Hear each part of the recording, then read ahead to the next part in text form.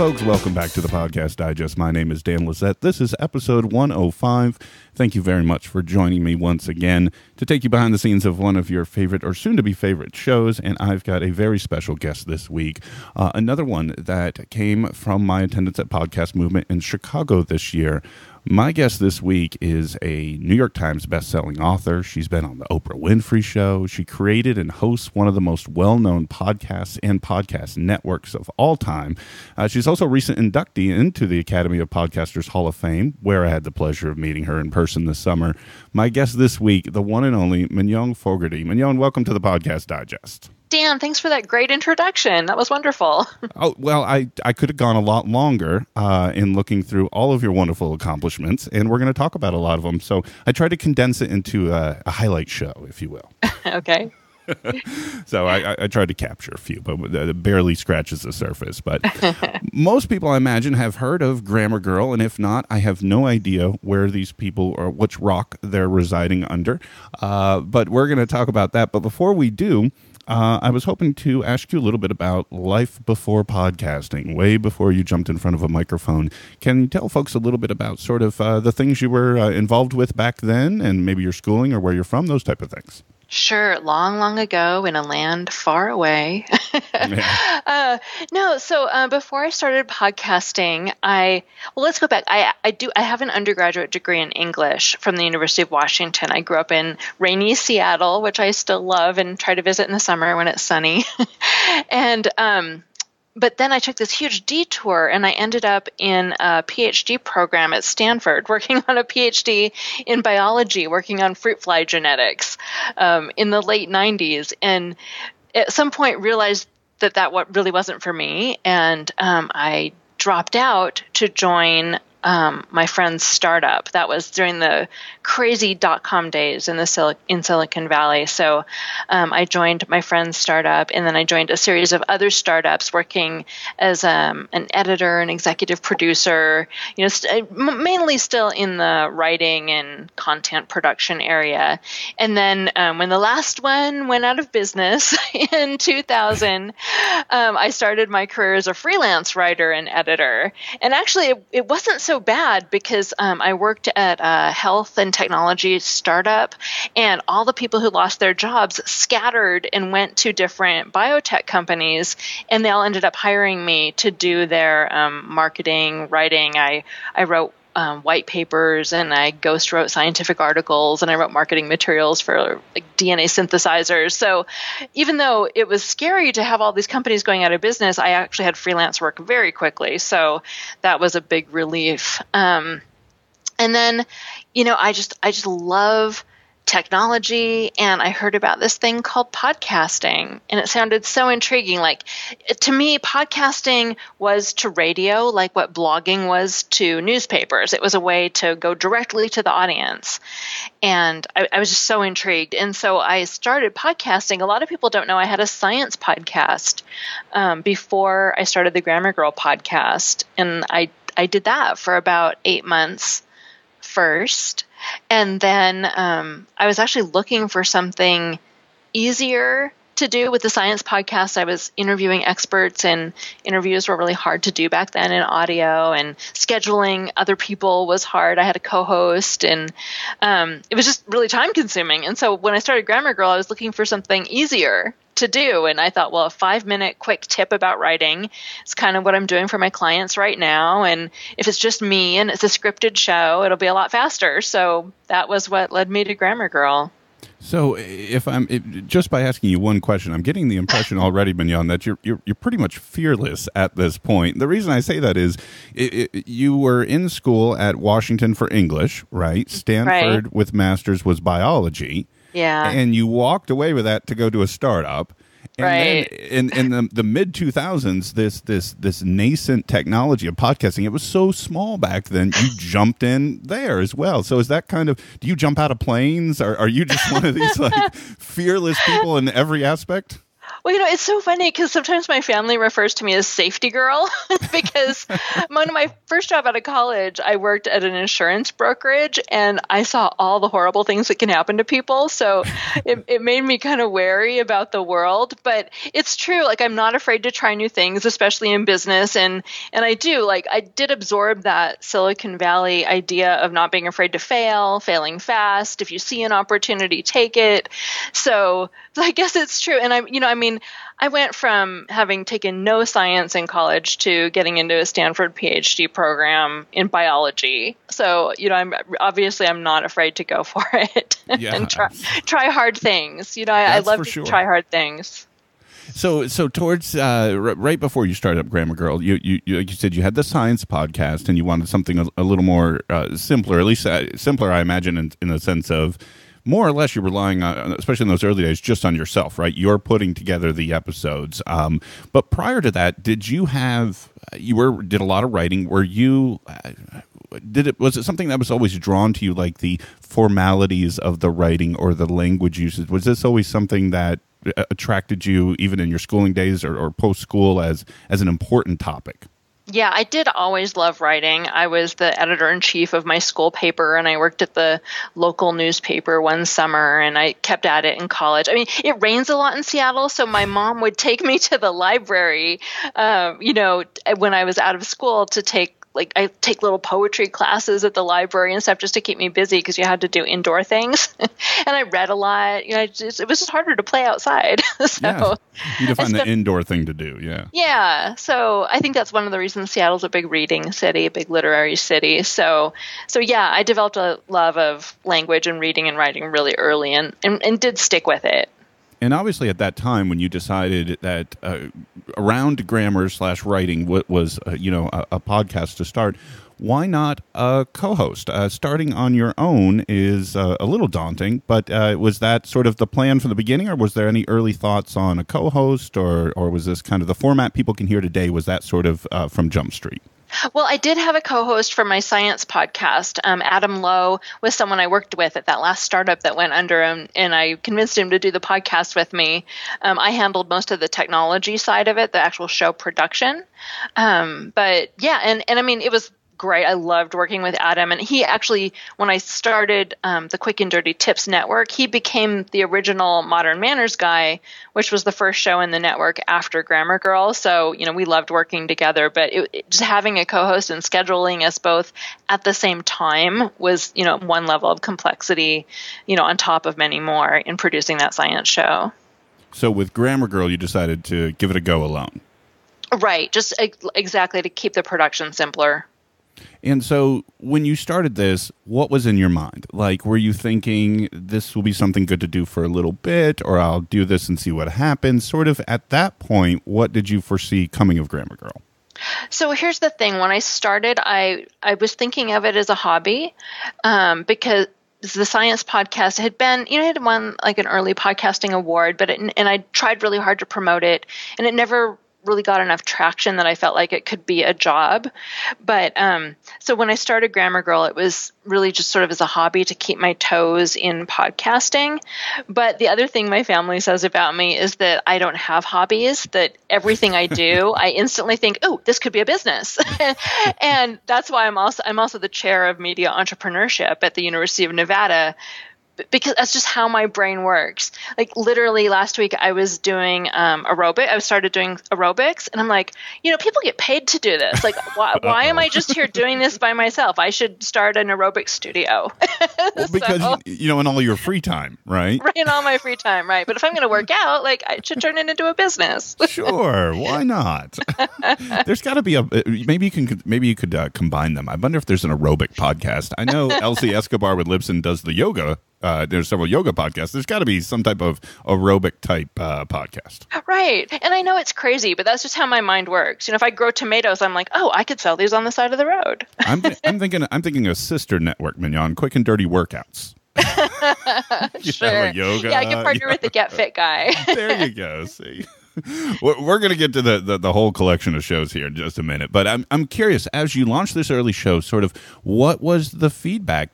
Because at that time, I think this is safe to say, on that topic at that time, there really was, you were sort of the first game in town, correct, in the podcasting space? Oh, absolutely. Yeah. And one of the things I loved about the science podcast, I had worked as a science writer, and with the podcast, I heard from listeners every week. And when you're writing for magazines, you never hear from readers. Maybe once every 6 months, you'll get one letter. So, and suddenly I was hearing from my audience, and it was amazing. And that was one thing I really loved about podcasting. And when I started Grammar Girl, it just took off like nothing I ever expected. It was number 2 at iTunes within 6 weeks. And I was just being flooded with messages from listeners who said, I just discovered your show and I love it. And I told all my friends, or I made everyone in my office listen. The feedback was fast and big and amazing. Do you think it was just the podcasting space needed this? Or what was your sort of self-diagnosis on how this got so successful so quick? Yeah, it was hard because, my science podcast had been featured at iTunes and, nothing really happened. And the grammar podcast was featured and it exploded. I think there was just, at the time, there was just nothing like it. And it really appealed to the people who found it. And then they were massively enthusiastic. And it really spread by word of mouth. Because after the fact, I kind of went back and looked and I couldn't find, and there were no articles or anything like that I could find that caused it to grow so fast. There was just obviously a real need and enthusiasm for that kind of show at that time. So for Grammar Girl itself, that show, when we're talking about sort of the expansion and the blow up, I'm just speculating here, but did you start to hear in some of these feedbacks you were receiving that it was starting to be used in classrooms or by college students or professors? Was this becoming like almost educational material to some folks? Not right away, because it takes a while. That's one thing. I published a book for students and was surprised it takes years for it to be adopted in schools. It's just a slow uptake because of the planning and the bureaucracy. So in the beginning, it really did seem to be offices and grammar enthusiasts. And one thing that I think was more different back then than is now, almost all of the language commentary back then was really snarky and superior. I can't believe all these stupid people make these horrible mistakes. And my goal was to be fun and friendly and to help people who wanted to learn. Just if you want to learn English, if you want to improve your writing, I'm here to help. I'm not here to criticize you and make you feel stupid. So I think that positive, fun approach really appealed to people as well, that they were tired of being told they were stupid because they didn't know how to use a comma, and here was someone to help them, and also someone that they could recommend to someone they thought needed help without insulting them. The approachability has got to be one of the huge reasons for the success, along with so many others that I want to touch on as well. But as you're moving on in these early days, you mentioned within 6 weeks it was had reached number 2 overall in iTunes. Was it at that point or somewhere around that point when this entrepreneurial mind of yours started to think about quick and dirty? Yeah, definitely. Because of my time, especially because of my time in Silicon Valley, I knew that something that caught on that fast had the potential to be a whole business and a whole network. And, I really felt like, especially at the time, most podcasts were, people talking among themselves and tended to be really long. And I thought that the quick and dirty tip format, 5-7 minutes, scripted, doesn't waste your time, teaches you one thing in a show. I thought that was also a really important part of the success. And that's something that's really easy to replicate across different topics. So like I said, Modern Manners guy, Adam Lowe, back then was the first show in the Quick and Dirty Tips network. And as I just started calling my friends who I thought might be good podcast hosts. The Mighty Mommy was a friend I knew from Arizona who was a great mom, and Money Girl was my neighbor who was really good with money. It was people I knew. And so I got 5 or 6 people together to be the core of the Quick and Dirty Tips network. And that was off and running. And I do have several more questions about that. But kind of following the chronology about this time, were you you had to have been one of the first networks out there, right? Besides, the big ones, the big, kind of TV network spinoffs or what have you. And there may not have been that many of those back then. But did you feel as if you were one of the earliest sort of collectives/networks out there? Well, it's funny. There were other networks, and I reached out to them at first to see if I could join. Actually, I was looking for a network to join, and people either didn't respond, or they did and they weren't interested, or they did and then I didn't think that what they had to offer was all that great. So finally, after, I don't know, maybe 6 weeks of trying to get some help, seeing, I was like, fine, I'll do it myself. At this time, in these early days, were you still holding down a quote-unquote day job at that point as well? I was, yes. That was crazy. So I was working as essentially making my living freelancing full-time. So, yeah, it was a crazy time. Those first 6 months in particular, I was doing both. So what was one of the most ridiculous things you can remember from that time? Were you recording Grammar Girl at 3:30 in the morning or some ridiculous story like that? What's the craziest thing you remember from back then? There was no one crazy thing, but, for the first 3 years, I didn't take a vacation and I did not take a full weekend off. Wow. It was just what had to be done to keep it all the balls in the air. And I'm glad I did it, but I wouldn't want to do it again. That's the Silicon Valley startup mentality right there. That's for sure. Throw it all in there to make it happen. Earlier in the time as well, early on in these days here, and I have to mention, I mentioned it in the intro because I've got to know, how in the world did it feel to make an appearance on Oprah? I was terrified. How long? Were you sleepless for nights? I couldn't imagine. Well, you don't have that much notice. So I had about 5 days notice, and I was so busy getting ready to go for the first, maybe 4 days that, it was crazy and I was excited, but, I wasn't freaking out. And then the night before, I woke up, sat up in bed screaming. I was so scared. I was just so terrified. And, it was great. It was a wonderful experience. And I actually am still kind of, the producer who no longer works there and we follow each other on Facebook. And, it was just an amazing experience, but it was also probably one of the most stressful things I've ever done. Was it just terrifying during the recording when she's there? Were you just shaking uncontrollably? Because I was. I had no idea my mouth could be that dry. It's just amazing. And you don't meet her beforehand. Right. So, because she says she wants to keep it authentic. And so, you don't meet her till you walk out on live, essentially live TV. It's just incredibly surreal. I actually slipped and fell backstage 30 seconds before I was supposed to go on because I had on new shoes and they were really slippery. Right. And so, I'm backstage surrounded by security who's trying to make sure I'm okay. Like literally maybe a minute to 30 seconds before I go on and meet her and have to do my segment. So it was crazy. You're not supposed to literally interpret break a leg here, Mignon.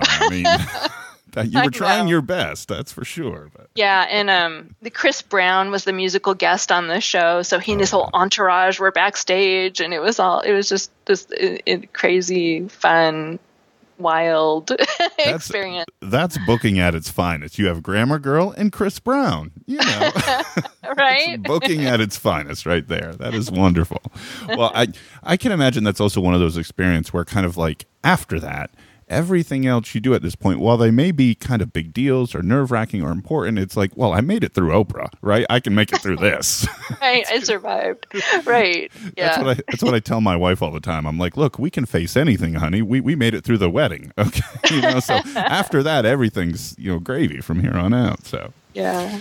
So at that point and I wanted to ask you that just because obviously it's something you ask about, but also because that had to be another huge kind of, hockey stick moment in the growth of Grammar Girl and Quick and Dirty Tips. Did you notice that after that it was just kind of full on we're all into this forever. It was really interesting because it was big, but it wasn't as big as you might imagine. So it didn't do much for the podcast because they barely mentioned the podcast on the show. Like, they mentioned it, but it wasn't a big deal. And then, but we did see a huge spike in traffic to the website. But it didn't translate into 50% more visitors forever. It was mostly a spike and then maybe, 10%. Do you write that off to maybe the audience and podcast's mainstream level of acceptance at that point? Yeah, I think a lot of people back then still didn't know what a podcast was, and it was something that would have been hard to get, whereas a website is much easier to understand. Right. What was really cool, I didn't even realize how cool this was at the time, but I really wished that I had a book out, but I didn't have a book out when I was invited to go onto Oprah. But what we did is my publisher and I, Macmillan and I, we rushed out a 1-hour audiobook based on my podcasts and got that for sale within a week, which is unheard of in the publishing world. That the New York Times actually wrote an article about that afterward. And we did see, pretty nice sales of that audiobook, which we promoted on the website. So, that was probably the biggest thing that happened from being on there. And it wasn't like New York Times bestseller numbers or anything, but it was like, a decent amount of sales. So that was that, on the plane on the way home, I was still writing the script for the book. But, yeah. Well, I see your segue, and I will accept your segue. Let's talk about the book. And I mentioned it in the intro, New York Times bestselling author. Was this sort of something you always had in your mind as well from the beginning of Grammar Girl, or was this sort of a return to kind of the more natural form of writing? Obviously, you write scripts for every episode, but was this sort of something you always wanted to kind of get out there and seemed a natural extension of the show? Yeah, definitely. We'll get to this, I'm sure, but when I pitched the partnership to Macmillan, I outlined all the different things that could be add-ons to the podcast, and books were the most obvious one because it's a reference book. People write grammar books, so it was a really obvious thing. And I really credit the podcast audience with making it a New York Times bestseller. It was definitely the enthusiasm of that audience that led to the big push in sales. The way the bestseller lists work is that it's the number of sales in 1 week that get you on the list, and then pre-orders. If people order the book before it becomes available for sale, that all goes into the first week. And I just feel sure that it was my podcast audience, enthusiastically buying the book that first week that got it onto the list. And this was, let me see if I got this straight. This was Grammar Girl's Quick and Dirty Tips for Better Writing, correct? Right, yes. Yes, I see it still on Amazon, folks. I'm going to put a link in the show notes for this. And 272 reviews. Very well loved. So, yeah, it's 4.7 so nice. out of 5. Look at that. It's so wonderful to see that people still like it. Well, like you said, it's reference material. I imagine just about every word of that still applies today. Is that true? Have you looked at that? I have. Actually, we're talking about doing a 10-year anniversary update. Oh. And, actually next week, probably I'm going to start going through the book again and seeing what could be updated. And there's a section in the back about the last chapter, I think, about social media. And so I'm sure I'll update that. And then I'll probably add some things to it that have occurred to me that are important to know over the years. But yeah, no, it's wonderful to see how, the book's still getting positive reviews. That always makes my day when I see that. And if there are a ton of subsequent books, correct?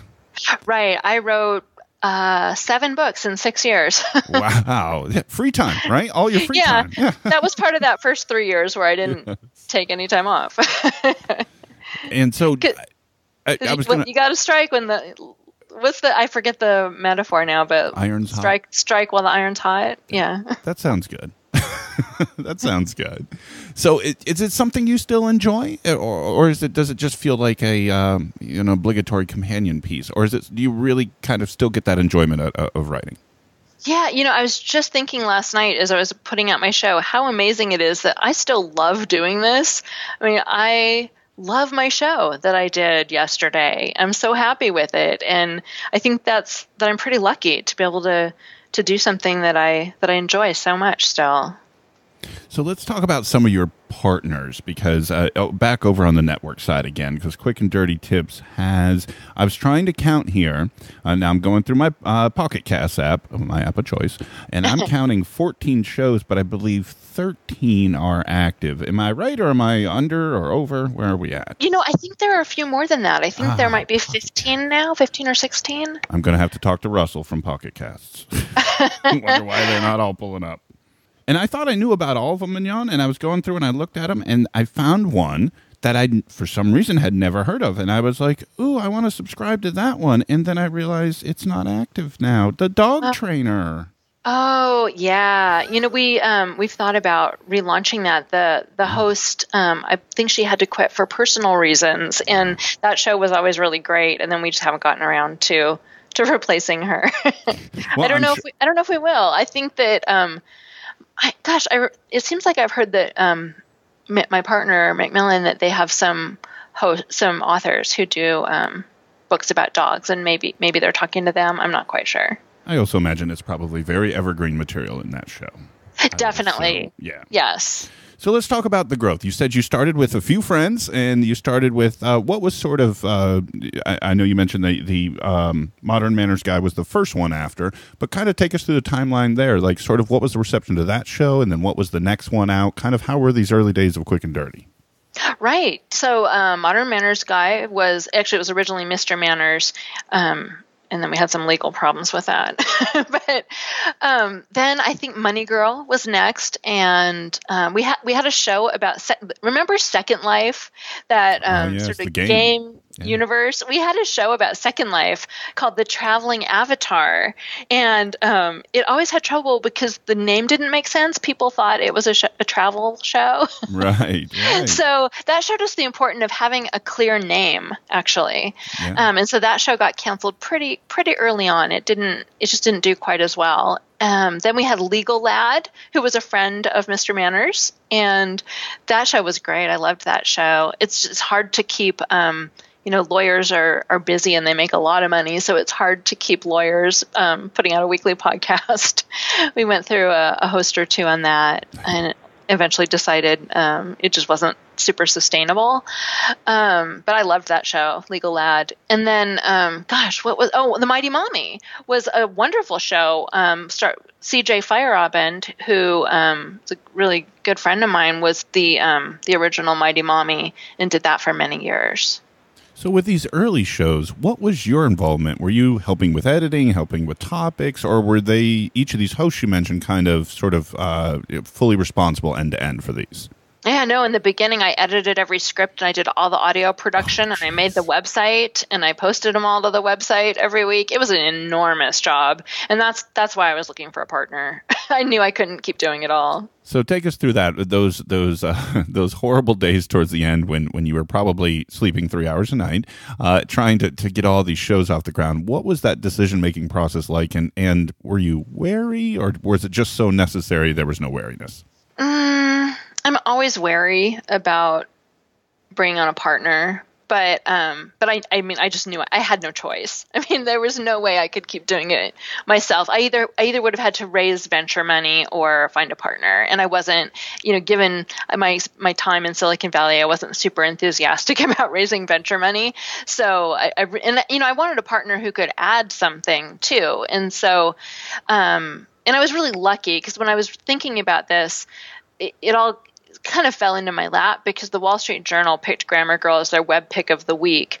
And then I was approached by, I think, 5 different New York publishers who they wanted to do a book deal. They wanted me to write a book, but it turned out Macmillan had a digital initiative. They wanted to get into more digital businesses. They could see that's the future of their industry, and I had a vision for how Grammar Girl could be so much more than books.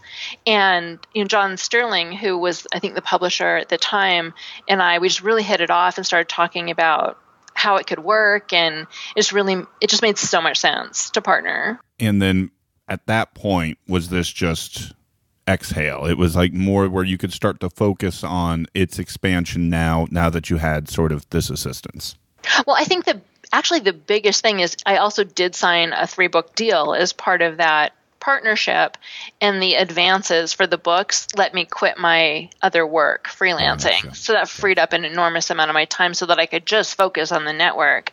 So the first couple years, I still did a lot of that same work. I was still editing all the transcripts and managing all the hosts as we grew. I think we brought on audio producers at that point, and Macmillan, Quick and Dirty Tips, took on managing the website, developing the website.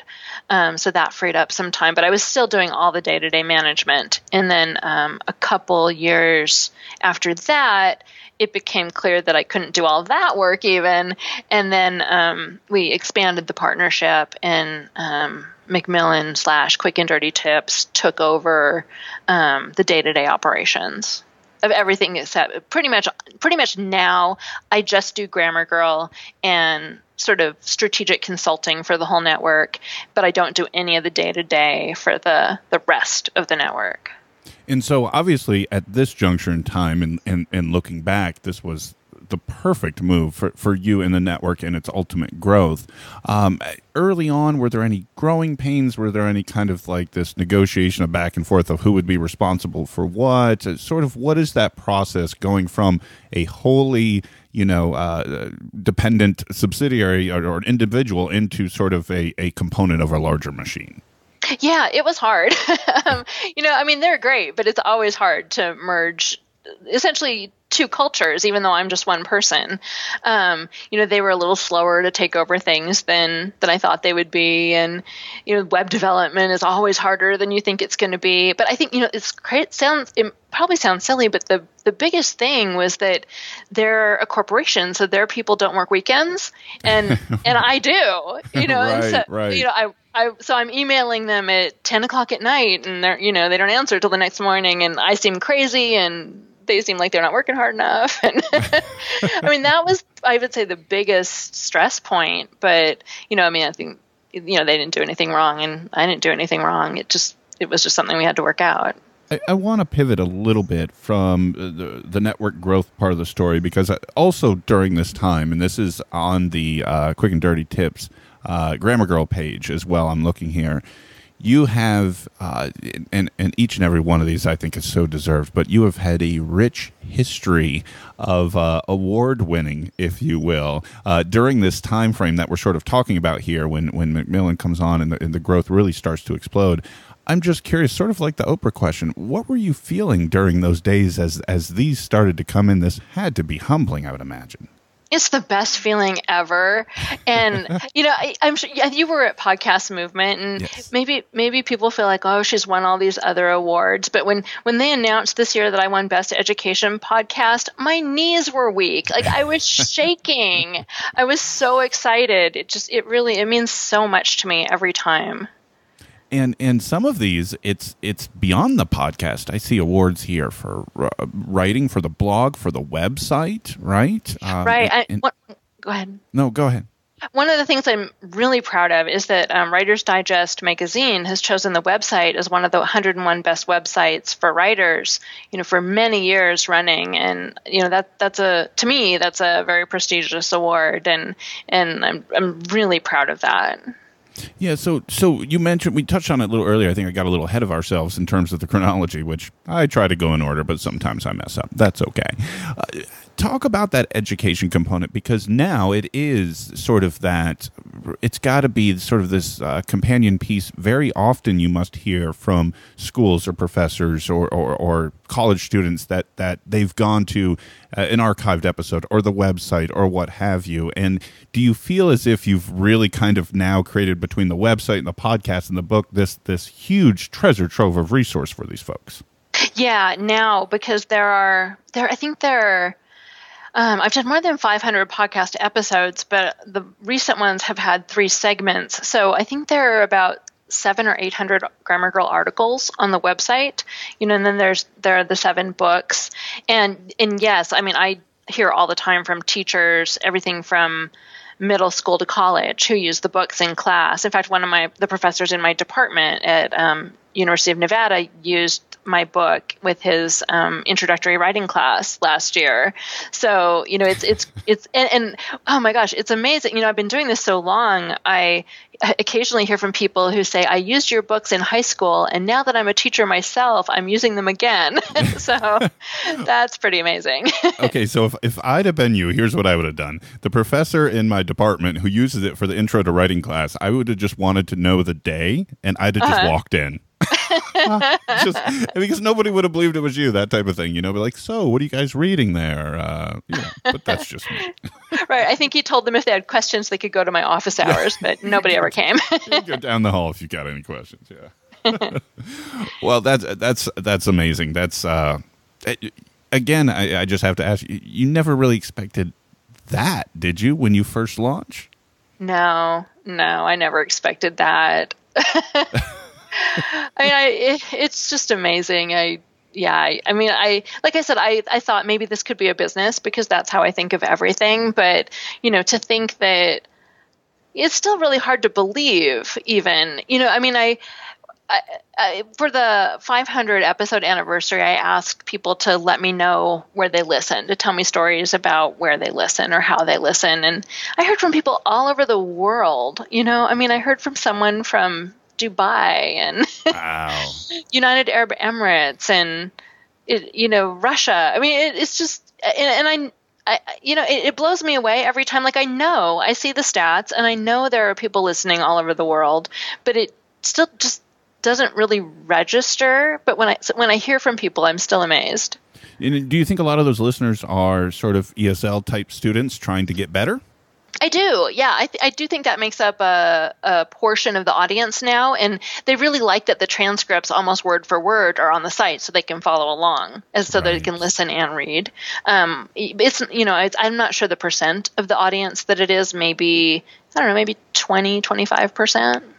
So you mentioned how many episodes in. I just double checked here. 529 as of the moment of this conversation, but there's probably one or two more folks as you are listening right now. I got to know, with that many episodes, do you ever have difficulty finding a particular topic? I know people send some things in, questions and what have you, but have you ever had difficulty in finding a topic? Kind of. I do not really reruns now, but I'll revisit old topics because, if I did how to use a semicolon 8 years ago, most people probably haven't heard it, or even if they did, they forgot. Right. So, and especially if there's a news hook, then I'll revisit an old topic.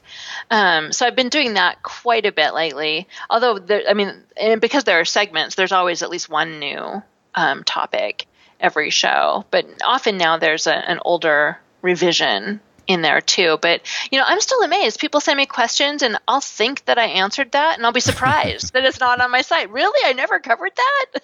Maybe I answered a question on Facebook or something, but didn't do it in the show.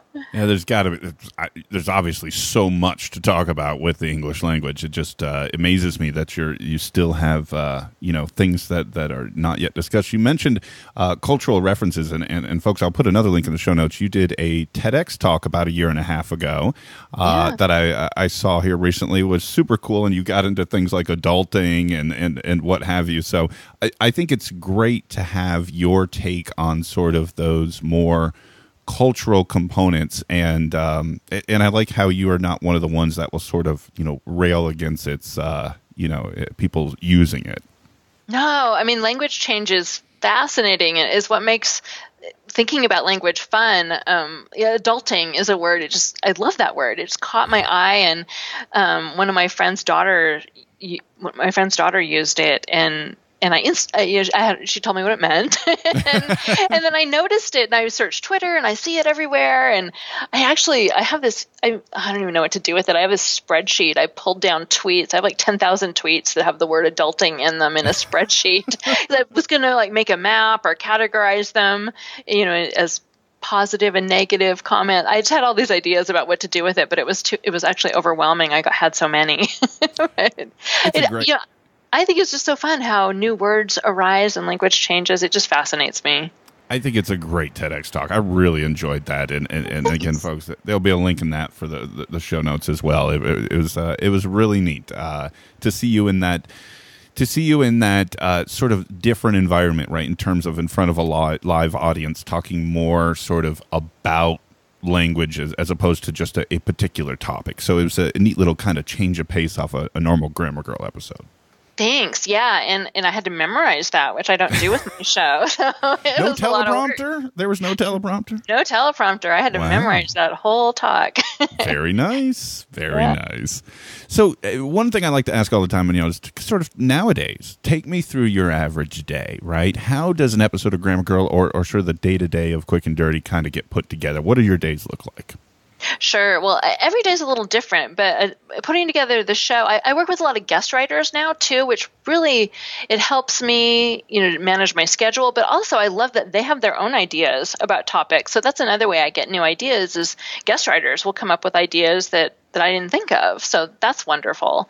So, I probably will get a script from someone and review it, edit it, send them questions if I have them. If I don't, I have some guest writers who, I pretty much can just use their scripts straight as they send them to me, and others that need a little more work. So, depending on who it's from, I'll do a lot of editing or not. And then, I check my email, and there's always some questions or interaction with the people at Quick and Dirty Tips about what's going on with the whole network and the website and things like that. New things we're thinking about trying, and just the general back and forth. And then I check Twitter and Facebook and try to answer questions that people have posted for me there, and just keep up with what other people who post about language are writing about or sharing because they think it's interesting. That's another place sometimes I get ideas, or just read interesting things. And then, to do the show, I think people would probably be surprised how long it takes to do the show because it's so short. It's maybe 12 minutes, 15 minutes in the end, but, I'll probably record for 30 minutes and then I'll edit it for an hour. I make all the web pages that go with the segments. That probably takes another hour, an hour and a half. Make the images that go with the web pages, put in all the links, put in all the metadata and formatting, and make the thumbnail for the version that's going to go on YouTube. And, there's just a lot of little administrative stuff that goes into putting out the show. So the production, it's funny because I got into Grammar Girl to keep the production simple, but it's not so simple still. And it seems to be getting harder, right? Like we all get faster at things, but then there's all these other sort of social channels and distribution channels and all these other ways to kind of connect with an audience. It's just more work. Right, it does. And I have a part-time assistant who's worked with me for many years. And so if I get my show done early enough in the week, she will make the web pages and the images for me, but I almost never get them done in time for her to help me. Well, I for one would buy how long that takes to put together. From talking with all the hosts and producers that I've talked to, nobody ever really fully knows all that goes into it. And that's one of the reasons I wanted to start the show, is to kind of let people know all that's really involved with what you ultimately see delivered into your podcast queue is so much more behind those scenes. That's for sure. Yeah. And I've had this horrible run for the last, I think it's been 2 months of shows now. Every show I've mispronounced something, said a wrong word, or accidentally bumped the microphone and not realized it and had to go back in and re-record a segment after I was done. Oh, That's been really frustrating. I really want to break that streak. This is the week. This is the week. Right here. I got just a few more questions for you, Mignon. I want to kind of jumping around here now because I've still got my iPad in front of me, scrolling through all the awesome shows, even if I think I'm missing one, for Quick and Dirty.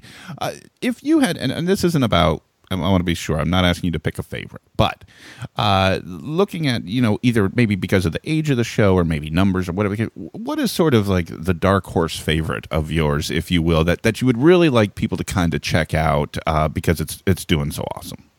Oh my gosh, that is so hard. And it's like picking a favorite child, right? I know. They're all good shows, and it really depends on what you're interested in. Nutrition Diva is really popular for people who are into food, and Get Fit Guy is, people who are into fitness love him. Who Knew is our really a new show that's like really super household tip based and cool. That's the one missing. That's the one missing from Pocket Casts. Yeah, it's one of the newest ones. Who knew? And the history show. They're going to be so mad at me. I can't remember the name. But we have this wonderful new history show on the Quick and Dirty Tips Network that is also you really have to go great. in and change its name to Wonderful New History Show. Unknown History.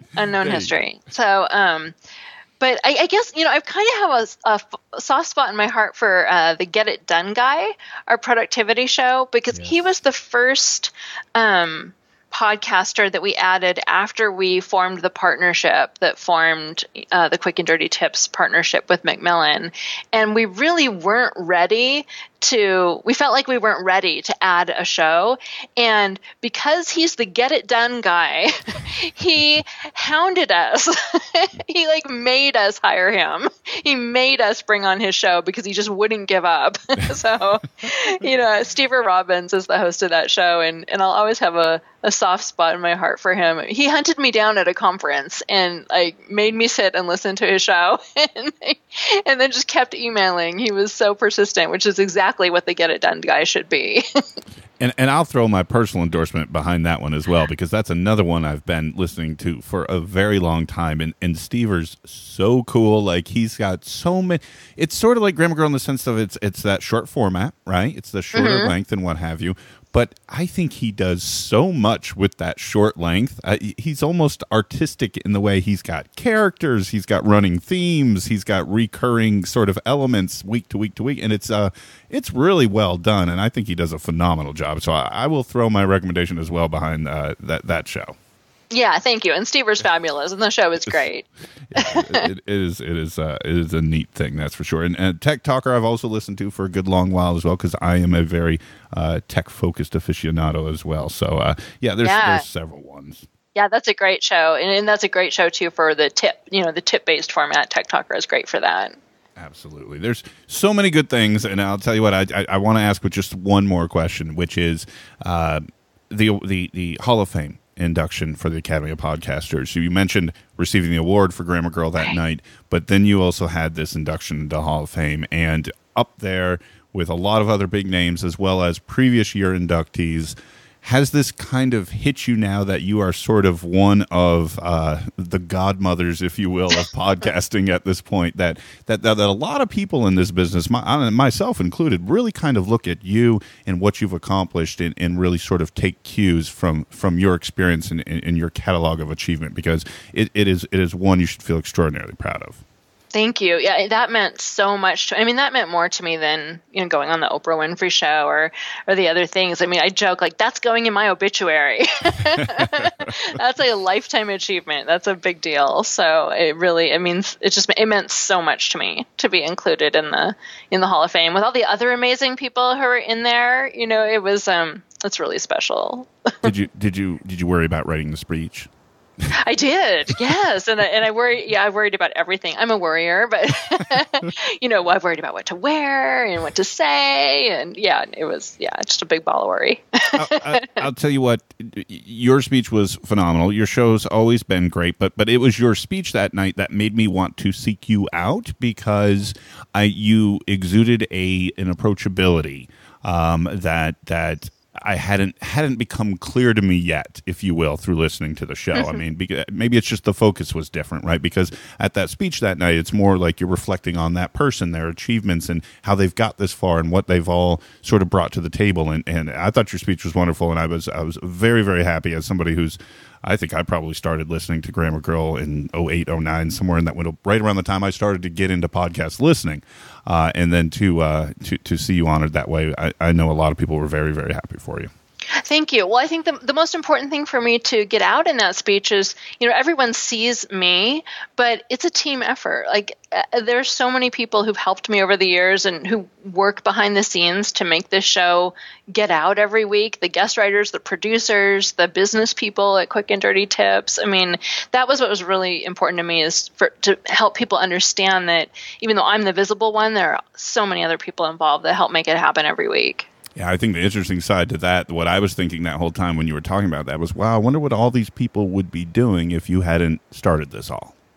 Sort of like all these people are doing what they're doing now because you drove through those first few months, that crazy, freelancing full time and starting this up, and now to see this all realized, it was your drive and ambition from the beginning that had all these people now able to do the great work that they're doing now to help Quick and Dirty Tips as a whole. So, and that's what's super rewarding about entrepreneurship is knowing that you've created jobs or work for other people. Like that feels really good.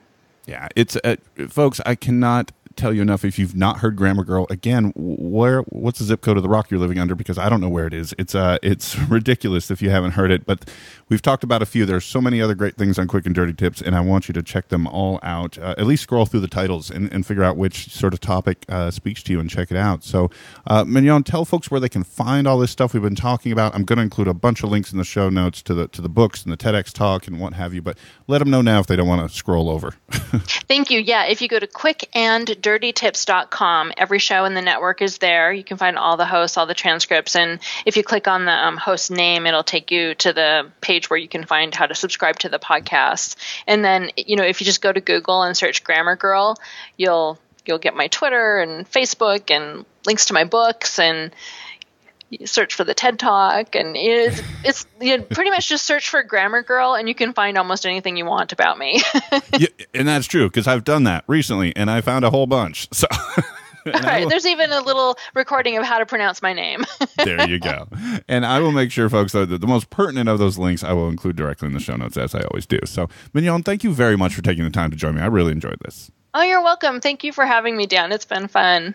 And folks, that'll do it for episode 105 of the Podcast Digest until 106, which will be another great conversation with a show you must check out and go behind the scenes of with me. My name's Dan Lizette. Talk to you then. Thank you for listening to the Podcast Digest. You can follow the show on Twitter at PodDigest. Like the show on Facebook at facebook.com/The Podcast Digest. Email the show feedback at thepodcastdigest@gmail.com. And you can find all the previous episodes and exclusive blog entries at the show's website, thepodcastdigest.info.